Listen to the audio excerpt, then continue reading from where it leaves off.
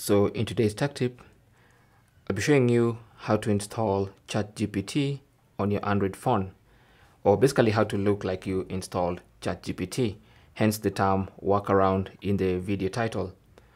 So the short answer as to whether you have an official ChatGPT app in the App Store is no.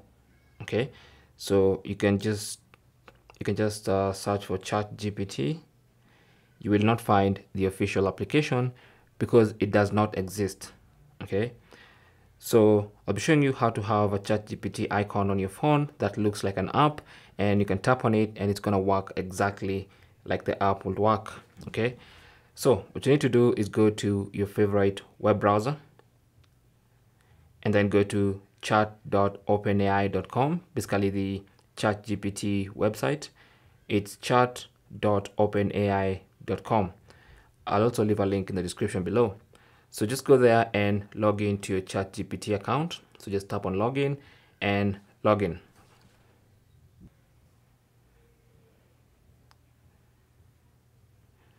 And then once you're logged in, let me just save the password for convenience and quickly go through this. So we're now logged in into ChatGPT. You can now start chatting with the AI and stuff like that. So now we're ready to turn this into an app.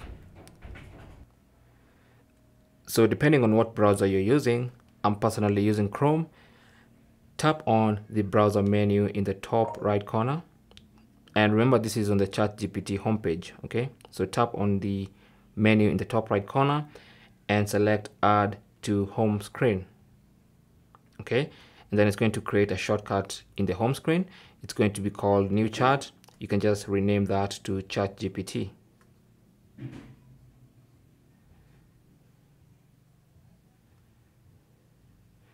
And then tap on Add, and then it's going to ask if you want to confirm to add this to the home screen. That's what the icon is going to look like. Just tap on Add. Okay, so it says shortcut to ChatGPT has been created in the home screen, and that's exactly what we were doing. So here is ChatGPT. You can move it to wherever you want. Let me just move it to the main home screen and place it somewhere there.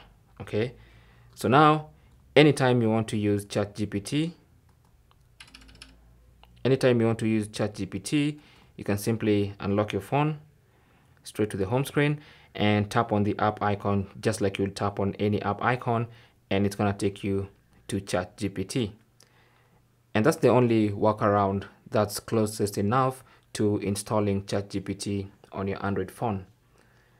Thanks for watching. Leave your comments and questions down below, and good luck.